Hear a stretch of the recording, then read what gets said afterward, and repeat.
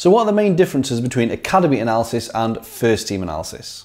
So this is a question that I've received quite a lot, and actually got it another, few more times actually on the back of my video last week. So the video I did last week is linked down below if you haven't seen it. It was all about the average week for a first team analyst, and it was about a busy schedule of a game on a Saturday, a game on a Tuesday, and all the work in between. So from that, I think someone actually popped a comment underneath the video and asked what it was like. Does it differ? Is it the same workload kind of thing for an academy analyst basically? So I thought I'll put this video together just to go over the main differences that I kind of think that, are between being a first team analyst and a academy analyst. So it's logical to start with the workload, as I mentioned. So in that example, we were playing Saturday, Tuesday every single week pretty much. That tends to be the case in the AFL. And a lot of them games do involve travel as well. So you're not in a regionalised league or anything like that. So you're obviously got long distances to travel for certain away games. So that's the first thing that it differs in terms of the first team and the academy. So the academy, obviously,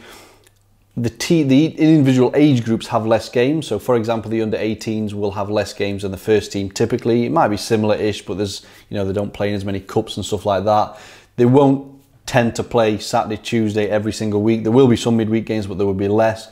But you do have to consider that if you are an academy analyst, the academy has, say, 10 age groups, so there would technically be 10 games a week.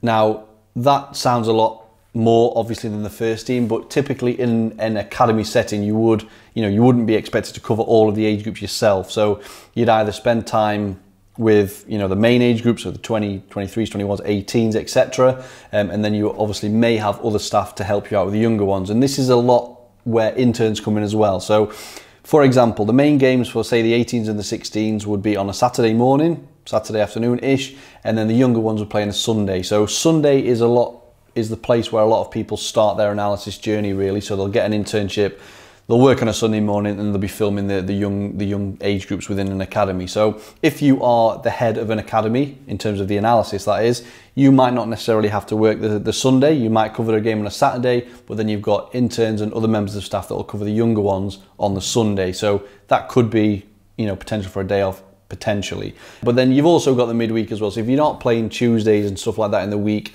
you could potentially then have the Wednesday off. Again, it would just depend on your workload and what the schedule is for the team for that particular week. Okay, so I think following on from that, as I mentioned, in terms of the interns and the extra staff, the video that I did on the first team was solely, I did that specifically on just one analyst within the team, because that is a lot more common when you got the first team, So if resources aren't great, you've got one guy trying to do everything basically for the first team, and that's kind of how it unravels to be a blur of all the games you're playing every sort of 3 days or so. I mean, you're trying to do the post-match, the pre-match, all the presentations, and all that with the travel as well. So it's quite overwhelming. So in the academy, as I mentioned, you would sometimes, again, it depends on what category academy you are and what resources the club has got. So sometimes you might be allocated a couple of age groups. So someone might look after the 16s and 18s, someone might look after the 15s and 14s, for example, and you kind of have a couple of age groups each. Even, the top teams might actually give an age group to a specific analyst, but then also, you might even have more than two. It depends on, again, the resources, like I've said. So typically you'll find that the lower down you go in terms of the age groups, the less analysis is actually done. So for example, the under 9s, they might get filmed on a Sunday morning by an intern, and it might not actually get coded. It might just be coded quite basically in comparison to what you're coding for the under 18s, for example, and then the first team. So you have got that extra help with additional staff members, because again, depending on what category you are in terms of the academy, so Cat 1, Cat 2, Cat 3, etc., there are minimum requirements as to what needs to be done in terms of video analysis. So that does help the case as well. So, you've got the less games, less midweek games, I would say, and you've also got the extra staff to help you out with the different age groups too. Okay, so moving on to something else that I think is obviously quite an obvious one that differentiates the academy and the first team is the pressure.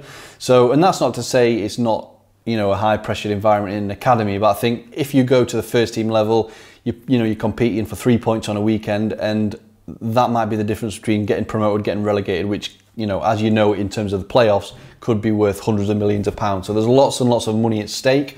So obviously the first team is high pressured environment.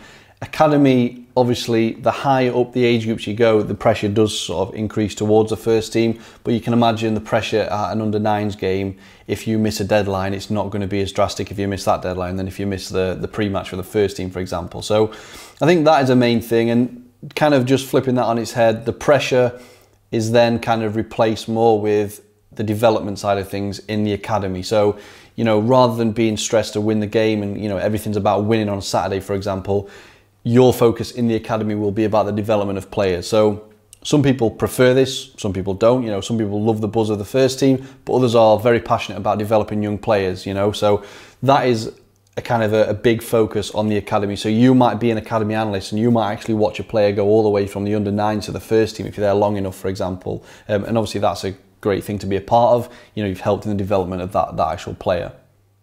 Okay, so something else that I would say is different is actually the types of analysis that you're doing. So when I did the video on the first team, which again, like I said, it's linked down below, you'll notice a lot of it is pre-match. You know, you're doing pre-match, you're focusing on the opposition, you're doing a lot of that because again, it's all down to winning. You need to win the game basically. So a lot of it is focused on that. And also you won't get, you know, first team players, you know, doing their own analysis, for example. They'll kind of be given clips to watch, you know, look at dossiers, etc. But they're not going to be sat there clipping out their highlights from the game. But that is something that is done in an academy setting. So, you know, within the academy, a lot of academies now are encouraging the players to be able to self-analyze.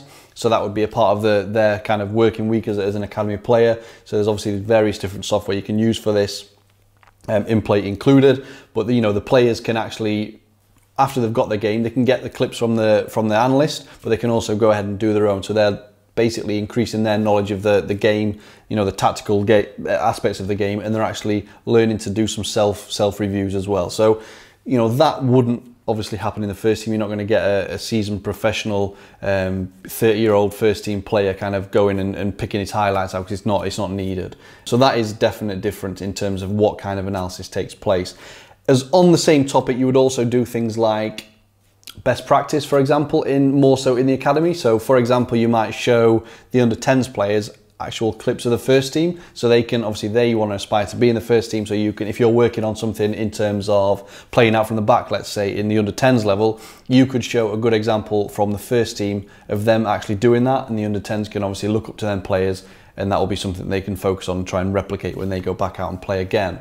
So yeah, I think the types of analysis, you've obviously got the mentality in terms of, like I said, the pressure, the winning and the development, the extra staff, and obviously the workload and the days off as well. One thing I will say on this actually is, you know, a lot of people see the academy as a stepping stone to the first team. You know, that if that's your goal and you want to be a first team analyst, then that's fine. But you know, I don't think being a academy analyst is any lesser than a first team analyst, for example. It is a different job, and you're obviously doing different things day to day, and you're working with a different kind, you know, different type of athlete, really.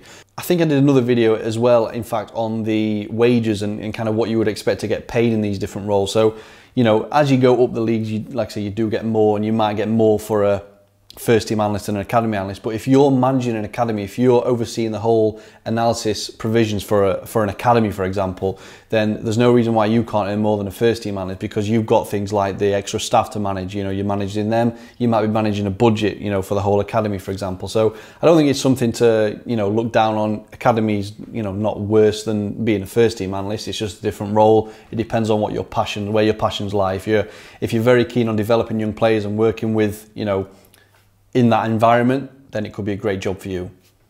Okay, so that's it for the main differences. If I have missed anything, feel free to leave a comment below and we can kind of touch on them in another video. And like I say, I haven't been a academy analyst for a long time myself. I have done the job, and I've done that and first team, and those are the main differences that I kind of found at the time. But again, that was a while ago, so there may be things that I've missed and things have kind of changed since then. So if you have found the video useful, please do like the video, subscribe if you haven't already, and, you know, like I say, leave a comment below. The video about the first team and analysts average week is also linked down below, so check that one out. But again, thanks again for watching, and have a great day.